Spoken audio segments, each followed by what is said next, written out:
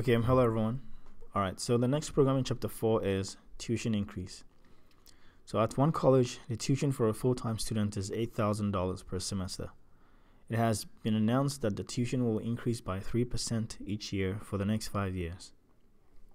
Write a program with a loop that displays the projected semester tuition amount for the next 5 years. Okay, so we know that the current tuition per semester is $8,000 in the school. It's $8,000 in the school. Now there's been an announcement that the tuition will increase by 3% each year for the next 5 years.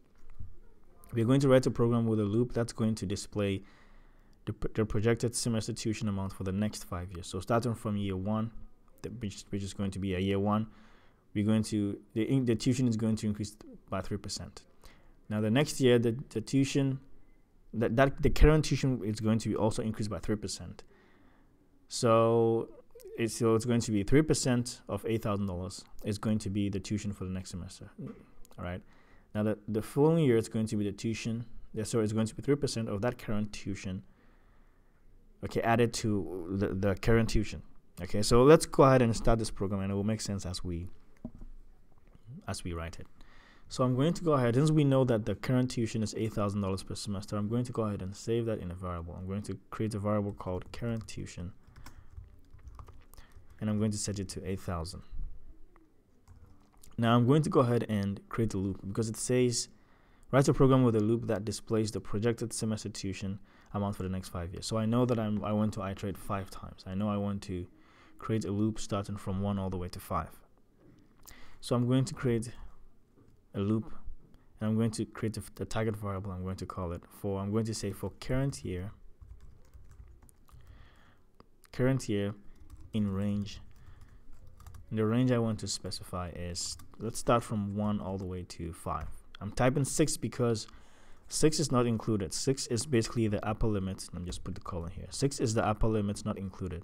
If I just type in 1 to 5 like this is basically going to give me a range from 1 to 4. The ending limit here, so this is always the starting limit, or the starting number. We're starting from 1. This is the ending number, but it's not included in the list. So this is going to create a current year in the range of 1 all the way to 4. 5 not included. So I had to type in 6 so that it gives me a range of 1 to 5, because the ending limit, or the last limit here, is not included. So 1 to 5, this way is going to work. So what this is going to do is it's going to create a loop and iterate 5 times, because it's going to start from 1 to 5. Each time it's going to set current year to the year. So basically, since we are moving from 1 all the way to 5, the first time current year is going to be 1. The second time this loop iterates, current year is going to be 2. The third time this iterates, current year is going to be 3, all the way to 5. Okay, so now what we want to do is each time it iterates, we know that the loop is iterating 5 times. Each time it iterates, we want to go ahead and calculate 3% of the tuition. Okay. Now in the calculator over here, let me just close this. In the calculator, when you put in 3%, 3 divided by 100, okay, you get 0.03. Now I don't know why I did this, but we don't have to do this. Actually, we can go ahead and do this calculation in the program. So we want to go ahead and calculate 3% of the tuition, right? So 3% is the same as 3 divided by 100, and I'll surround it with parentheses. Yes, so because I want that to take effect first. So 3% off. Now you can read the multiplication sign as off. Okay, 3%, 3 divided by 100 off the current tuition is what's going to be added to tuition. 3% is supposed to be T. All right, 3% of the current tuition is what's going to be added to the. Okay, is what's going to be added to the current tuition, because we are adding 8,000. We are adding 3% of the current tuition to 8,000. All right, so it's going to be. So current tuition basically. So basically, this is 3% of the current tuition. So we are going to add 3% of the current tuition to current tuition itself. So I'm going to say current tuition is going to be So sorry, current tuition plus, right? We are adding 3% of current tuition to the current tuition already. Okay, so calculate 3% of the current tuition and add it to the current tuition. Once we do that, we want to set that as the current tuition. So basically what I'm saying is current tuition is going to be equal to what's already stored in current tuition plus 3% of the current tuition. It's going to basically, that's going to be the current tuition. So it's going to be 8,000 plus 3% of 8,000, and it's going to be added to current tuition and basically stored in the current tuition variable. Okay, now this can also be written as current tuition plus equals 3% of the current tuition.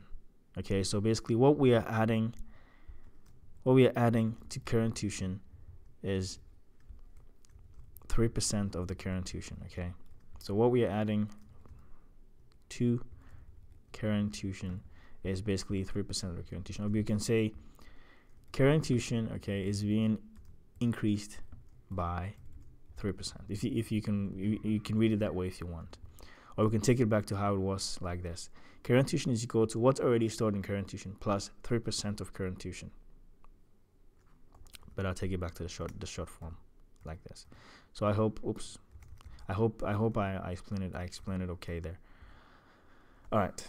So we are calculating 3% of the current tuition and adding it to what's already stored in current tuition. And we want to go ahead and display it with the current year, because remember, each time current year is going to hold the current year. It's going to start from 1 all the way to 5. So each iteration is going to hold the current year, starting from 1 all the way to 5. Once we've calculated the current tuition, we want to go ahead and display it. So I'm going to go ahead and type in a print statement. Print out the current year, because current year, that's going to be the variable keeping track of our current year. Basically the current number we are in the loop, which is going to be our current year. So go ahead and print the current year. So initially it's going to be 1, and then it's going to go to 2, 3, all the way to 5.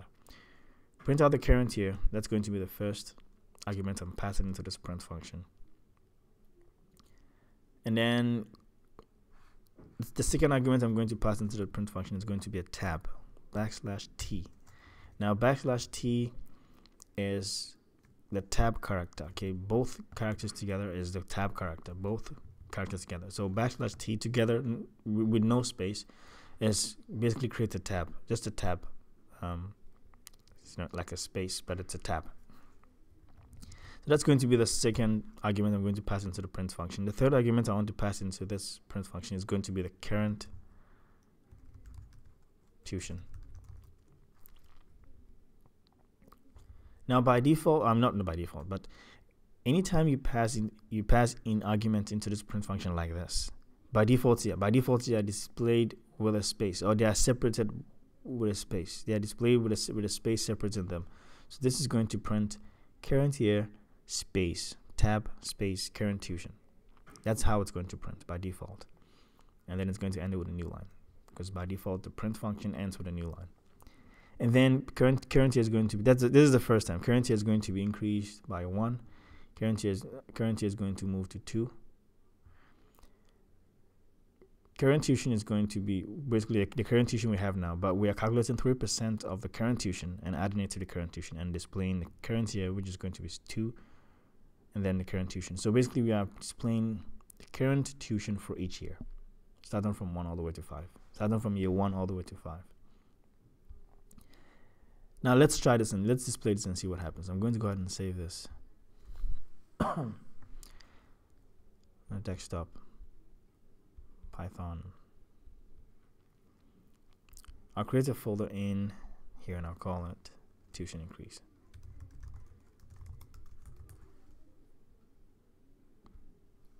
And I'll save this as tuition increase.py.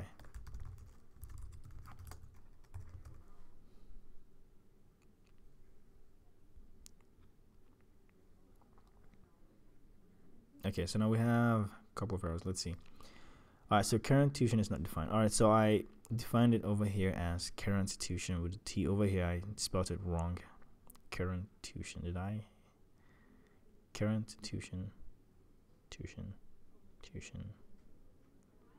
Did I spell this wrong somewhere? So what was it saying? Let me see the error again. All right, so this is what it's. Wait, over here. Yeah, I'm missing a T. I'm missing a T before the capital T, so I'm going to put it there and run this. And we can see that it's displaying it correctly. It's displaying the year one. So 3% of 8,000 is $240. We can try that and see just to make sure. I mean, it should be correct. 3%, 3 divided by 100 off 8,000. We can see it's 240. So that's going to be the first time. And then now we are calculating 3% of 8240. So 3%, okay, off 8240. And we can see that's 247.2. When we add what's already stored in tuition, the current tuition, which is 8240, we're getting 8487.2. So each year it's increasing by 3%. Now, one more thing we need to do. We need a header. We need to give it a header, and then we need to format these numbers. So before the for loop, I'm going to go ahead and create a header here. And I just want to create a header for this. So I'm going to say year. The first argument I'm passing into the print function is going to be the year. In the first argument, in double quotes, I can create a tab by just typing \t. The second, actually, I don't need a second argument. I don't.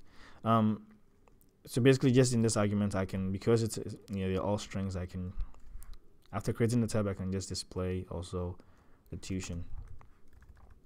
Yeah, tuition like this, and I can just run this and see how it looks like. Okay, so year and tuition. I can create a new line character, so \n. Just like the \t creates a tab, \n creates a new line. It takes the position to the next line, and then anything that comes after the new line character is displayed on that next line. So right now I'm on the next line, right under year. So I'm going to put some dashes to underline year, and then I'm going to create a tab \t and then some dashes to underline tuition like this. Now let's try to see how this looks. Okay. So now we're looking good. Now all we have to do is format these two numbers. Actually, not these two. Just this current tuition. We don't have to format the current year. So I'm going to go ahead and format this number. Now the format function takes two arguments. It takes what you want to format. I want to format the current tuition, and the second argument is how you want it formatted. So I'm going to specify it in over here. I'm going to just basically type my format specifier in here. Now because the 824, basically the tuition, okay, the tuition, these values, because it's a float or they're float, I'm going to type in F. I'm formatting them as a float, and I want to format it to 2 decimal places. So I'm going to specify the precision. So I'm going to type in 0.2 to represent 2 decimal places. If I wanted to format to 3 decimal places, I'd say 0.3. But I want it formatted to 2 decimal places, so I'll say 0.2. And then I want a $sign right in front of the number, right? So I'm going to put it here. Now we'll fix it. We'll fix any errors we have. But I'm putting the $sign right before the value is printed. So now we can see that it's formatted to 2 decimal places and the $sign. But we can see this space here is a problem. That's because by default, remember I said by default the argument passed into the print function is displayed separated with a space. So basically this whole argument is this argument here is separated with a space, a tab before this, but after the second argument there's another space before the return value of the format function, and that's the space here. So we can go ahead and change the separator, which is SCP, as another argument. Type in as another argument SCP. SCP stands for separator. We are changing the separator from a space to nothing. Now this is a space, but this is nothing. We're setting it to nothing, meaning remove that space and set the separator that separates these arguments by default to nothing. So now when I run this, we can see that, let's see, we have an error here. Let's see. All right, format takes no keyword argument. Or did I type it? I typed it. I'm sorry. I typed it in the. You can see over here that I typed it in the format function. The format function takes 2 arguments, so I need to take it out. close it. So outside the format function, as another argument, SCP is going to be equal to nothing. And now we can see that the $sign is attaching to the actual values. All right, so that's it. If you have any questions, please comment down below, and I'll do everything to respond to them. Thank you very much for watching. Take care of yourselves, and I'll see you next time with the next program. All right, bye-bye.